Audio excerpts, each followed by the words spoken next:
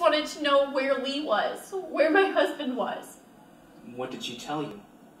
She said something about separating being a bad idea. And then she told me that she left him. She left Lee while he was still breathing.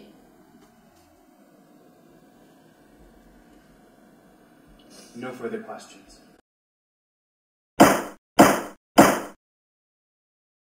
Essentially, there are 3 attorneys and 3 witnesses in each round to our team. And so each attorney is going to direct the witness once, and each attorney is going to also cross-examine the other team's witness. Mock trial is an event where there's witnesses and attorneys. What I just did was I was the directing attorney. And so there's also opening attorneys and closing attorneys and a middle attorney. You have to write down the very first word that comes to your head right now, and then you have to hand me the sheet of paper. Go. Mock trial teams across the nation are given the same made-up case loosely based on facts that occur in the real world. This year's case is a scuba diving incident. When people come into mock trial, it's from all sorts of backgrounds.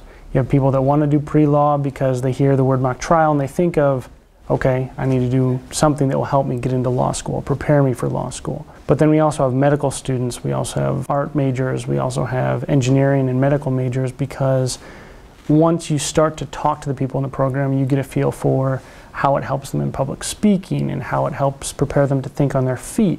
So all those tools, no matter what people go into, be it law or anything else, help people really build those skills. Lee showed me the brochure he'd had in his study.